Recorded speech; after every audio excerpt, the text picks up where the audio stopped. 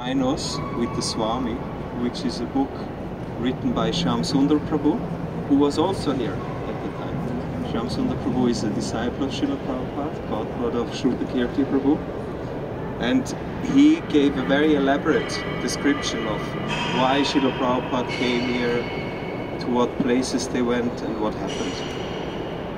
And Kirti Prabhu he will be reading, because he has a very nice American English, which will be more pleasant to listen to than my English. And now is an important question, because maybe audibly it will be difficult to listen, to hear sometimes, depending on where we are. Actually, this will be the loudest place, so if you can hear us here, it should work. But still we have a few printouts, and we also sent via WhatsApp a PDF file where everything we're gonna read is there. So who doesn't have a copy yet? Please raise your hand. So what I suggest, it's only a few, you connect with someone who has it on his phone or her phone, or who has a hard copy, because I don't have many left, and then you can read together.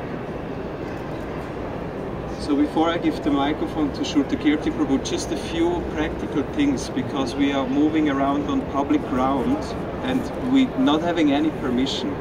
We're not having a Harinam permission or permission to visit any of the buildings, because basically it's not possible to get any permission these days.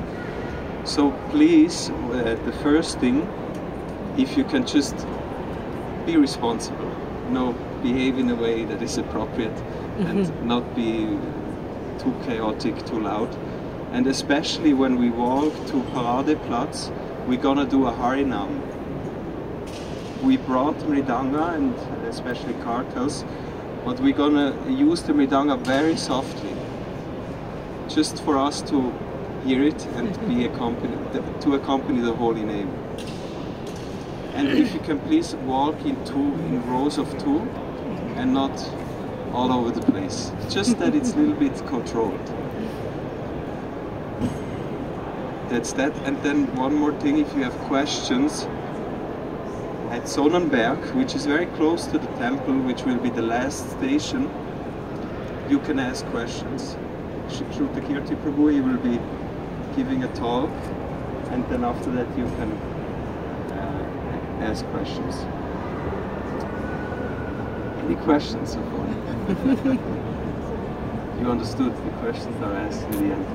So then we could start now. I will hand it over to you, Prabhu, and also the sheet.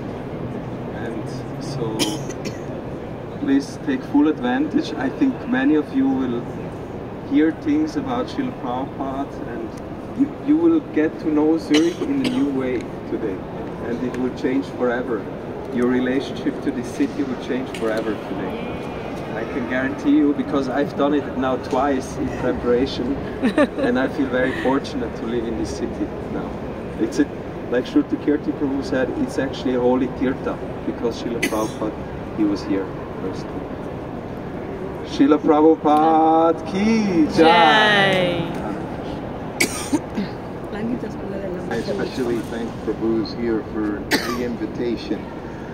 As he mentioned, this morning I gave class. My wife and I, we live in Vrindavan now for the last 4 years.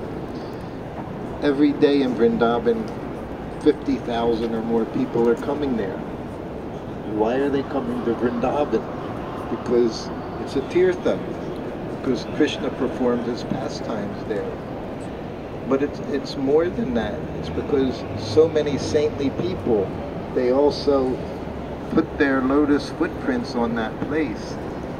So my idea for coming here, whether anniversary, 50th anniversary, 100th anniversary, 22nd anniversary, it's that Prabhupada was here.